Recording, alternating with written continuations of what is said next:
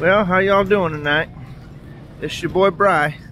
I'm out here in Illinois, and I got a little wind today out near the Windy City, but we're over here in Walmart. We're just kind of walking around and getting the feel and the vibes for how the situation is, people, after the big win.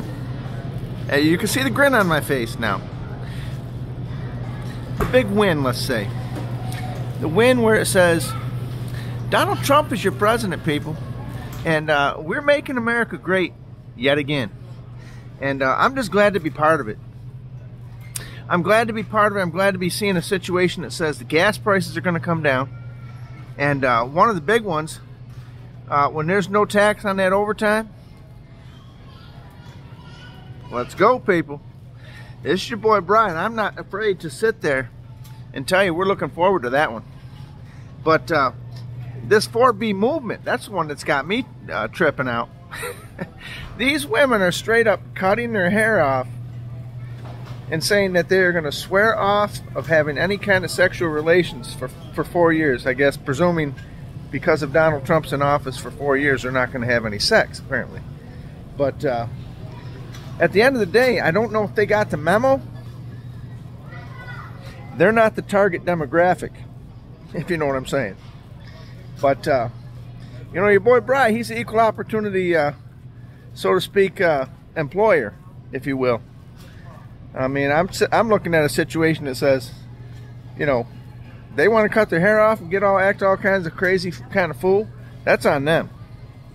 But, you know, we already knew that they had the derangement syndrome going long and strong, and that they, let's just say they're challenged. You know what I mean? They're challenged to deal with a lot of things. They're challenged to deal with different realities that the rest of us can obviously see. And, you know, the situation is, there ain't no sad tears on this side of the aisle, if you know what I mean. I mean, no pun intended. But, we're looking forward to this next 4 years. We're looking forward to Vance coming right in afterwards and putting about 8 more years down on top of it. And we're trying to make this country so great. I see people of all different colors, all different backgrounds. You got the Hispanic people. You've got the and shout out to the Hispanic people. I mean, what a great victory you guys helped pull through for Donald Trump. And shout out to all the my other brothers on the other aisle. You know what I'm saying?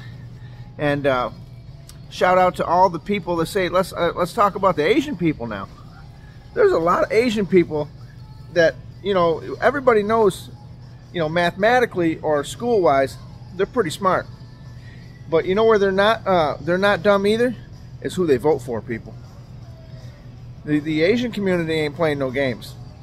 They're not trying to vote in the liberalism, and they're not definitely trying to vote in something that's going to cut their own pocket, you know, is where all the money falls out of it, if you know what I mean. A good friend of mine told me, he said, it's harder to break 12 chopsticks instead of 2, if you know what I mean. So let that one sink in and see if you can get something out of that. But, you know, I'm seeing the Asian folks, I'm seeing men and women, I'm seeing black folks of all different generations, and people you wouldn't even expect. They're out there and they're saying to themselves, we're tired of this. We're tired of the last 4 years, and we're tired of a situation where we can barely afford groceries or gas, or rent. They're just tired, people. They fought the good fight, and they're saying we're not going to sit there and play the game no more. And I'm excited to see the unity, really, that's coming about this. I mean, you've still got the left-wing people that are out there, and if that's how you lean, I mean, that's up to you. But we're not trying to play that game where you can't afford nothing. That game's played out. And when Donald Trump comes in, I'm going to tell you right now, he isn't even in office yet. And he's got the leaders around the world already talking about peace. We're done having any kind of conflicts in the Middle East. He's talking about, he's got over there, he's got the Taliban and all them saying, we definitely don't want round 2 of Donald Trump. So they're saying that. You got Putin saying, let's link up, let's talk about this. And definitely Zelensky, he's definitely not getting no more money. So he knows his his days of shopping on the American tax dollar are about coming to an end. And you know what? The situation is, we are so happy. At least I could tell you right now, I'm so happy right now. Hold on, I got to get some of this Milo's tea. What kind do I want? I'm going to go with this one here. Let's see. Okay, we're going to go with the Milo's sweet tea. But I can speak for myself, and I can tell you, I am definitely excited to see the progress that's coming. And the fact that we have took possession of the wheel, so to speak, on the ship, and we have turned it 180 degrees and said, full steam ahead, people. Donald Trump isn't even in office yet, and he's making things happen, and people are starting to, the stock market's going crazy. And let me just say something. I knew when Joe Biden took office, I kind of knew what was going to happen, and I said, you know what, let me pull my money out of the 401k, and I'm going to put it in a money market so it can't lose no money. And I'll tell you what, after 4 years, I really didn't, on that particular investment, I really didn't make a lot of money, but I didn't lose no money, and that's a plus. So what I'm thinking now is I'm going to turn around and say, the situation is, people, I need to put it back in the market. I need to put it in a scenario that says, I cannot miss this money train. I know Donald Trump's going to make this thing turn around to the point where, just like last time, the stock market record high. I think he had like 36 different records in the stock market, and they were all positive.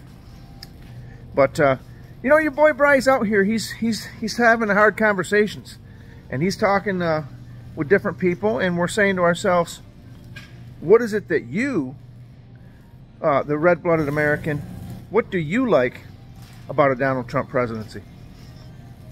The other thing that I'm starting to really appreciate is I understand he's going to have a situation where MS-13 and these other gang members that have crossed the border into our soil and think they can come run roughshod on us, you got another situation coming for you, people. And your days are numbered, and you will not be sitting here running across, messing with our females and with our children. That is going to happen, and you're going to be finding yourself on the other side of the wall. Let's be honest.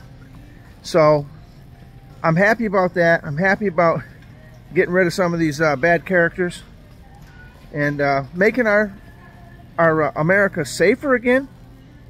We're going to make our country greater again, and we're going to make our country more prosperous again, and we're going to make our country a situation that says we can afford a house now, people. If you haven't ever bought a house, you'll be able to afford one. You know, in this current climate, you're not going to go out there and just run out and buy a house. First-time homeowners, I mean, you're going to want to be able to purchase that home without being subsidized, okay? You want to be able to have a good economy where you can go out there and say, I earned it. I have pride in it. And, you know, you're not going to want to rent the rest of your life, so to speak. And I know people out there that are trying to sell houses. I'm not talking about the owners of the homes. I'm talking about realtors. And, you know, they've took quite a shot to the pocket because, how do I put this? A $250,000 house is no longer $250,000 under Joe Biden. You're looking at upwards of 400 grand, and then the interest rate on top of it. So let's not kid ourselves, okay? I mean, look, this is a situation where it's a time in America. I'm going to call it what Donald Trump called it, our golden era in America. I'm very, very excited about the golden era, and I'm excited about a situation that says we're going to make America great again, people. Don't lose hope and don't lose patience. It took 4 years to be drawn through a knothole backwards and sideways in order for a lot of people to understand. We're not doing that no more. You know, if we're not doing that no more was a meme, it would be a picture of the last 4 years. But I'm very proud of America. I'm very enthusiastic. And, you know, as far as the immigration thing, you know, if you're coming from a different country, I don't know where these people get this idea that everybody hates immigrants.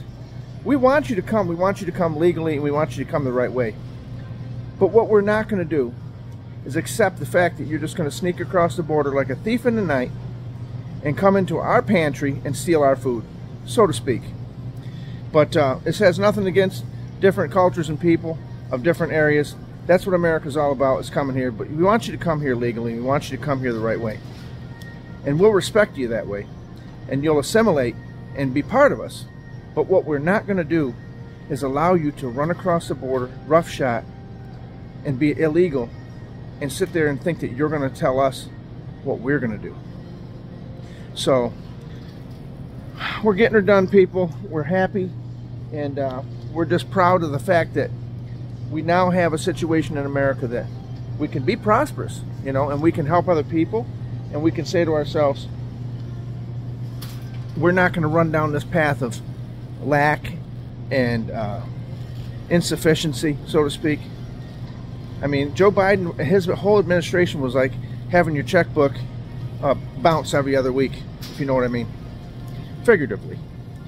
But we're out here making this money, people. We're on the road. We're getting the long limousine dollar. We're getting the overtime hours.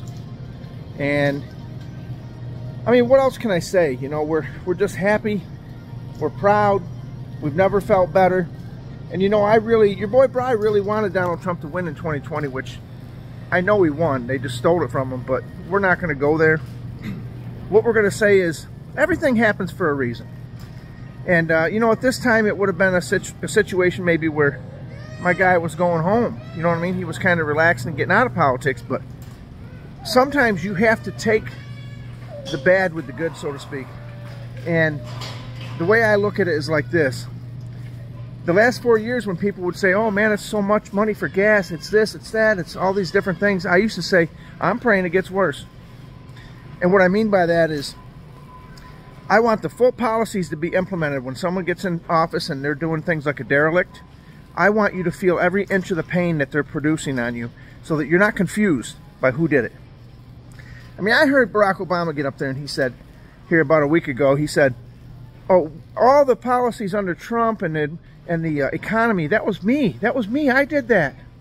I did that. That's what you were enjoying under Donald Trump. You were enjoying the residual effect of what I was doing in office.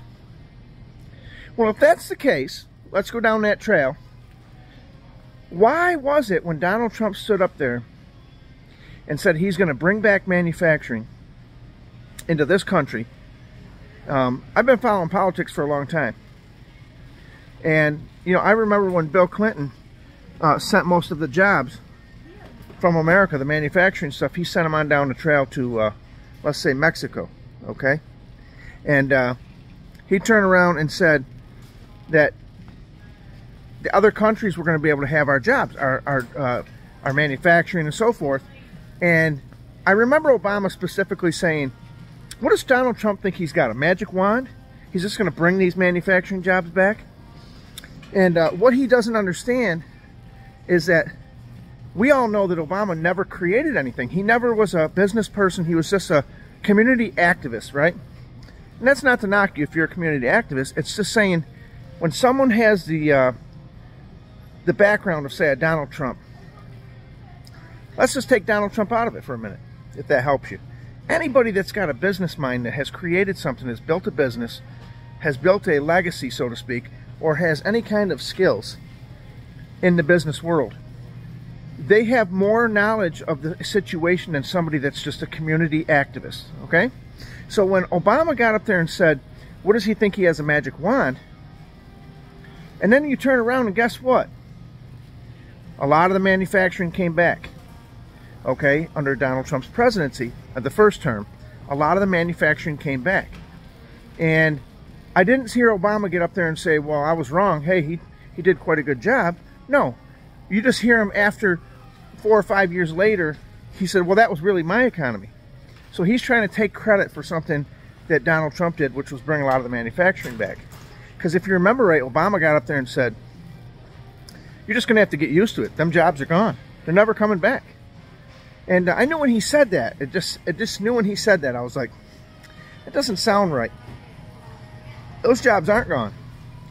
Because, I mean, you can say what you want, but we have a blended situation here in America where I think we have the better workers across the world. I mean, maybe I'm just biased to that, but at the end of the day, that's what I truly believe, because we have a mixture of all kinds of different people in our community. Okay, we have a lot of talent, so to speak, from around the world. But at the end of the day, we all know what Donald Trump's presidency brought the first time. It was an economy that was booming. You had record low unemployment. Okay, you didn't have people, if you wanted a job, you'd get one, and things were plentiful. Everybody had money in pocket change running around, being able to do things. So after 4 years of seeing what we just seen, you're about to see a second term of a victorious situation here in America. And this is your boy Bry. If you have any reservations on how I feel, I hope this video clears it up, because you know, I have not been quiet, I have not been silent during this entire time. I've stood up 10 toes deep and said what I believe, and I think everybody should do that, because we have free speech in this country. And even though they try to crush our dreams and our free speech and censor you on these platforms, I have a feeling Daddy Trump's going to make sure that free speech is alive and well. And one of his better speeches that he had, okay, was one of his State of the Unions, where he was talking one time, and he said, under his first term, and he said, we will never be a socialist country, and we will never give up our sovereign freedoms. And if you don't know what the United States has for sovereign freedoms, you could do your research, but at the end of the day, I'm not giving my freedoms up. And even if it costs me, where someone says, well, you said this or said that, and I believe it's my free speech, and you don't like what I'm saying, well, that's your problem. Because I mean, at the end of the day, I don't care what you think. I don't care what you think. I don't care if you like what I'm saying. You should be tough enough to say that you can handle hearing a conversation even if you don't agree with it. But that's neither here nor there. We're in a situation now where, you know, I've almost got to wake up in the morning and put my hand in the car door and slam it in the hinge area just to take the smile down a notch or two, because we're living in an area where Donald Trump's back as president, and you know that's my boy. So you can get mad or you can be happy. That's up to you. But I'm riding with Trump, baby. And if my boy Trump needs anything from me, I'm a patriot. I'm with him. But this is your boy Bry. Just wanted to give you a little outlook on the situation, my little talk after the election, and my little situation that says, we're going to make America great again, people. Let's go.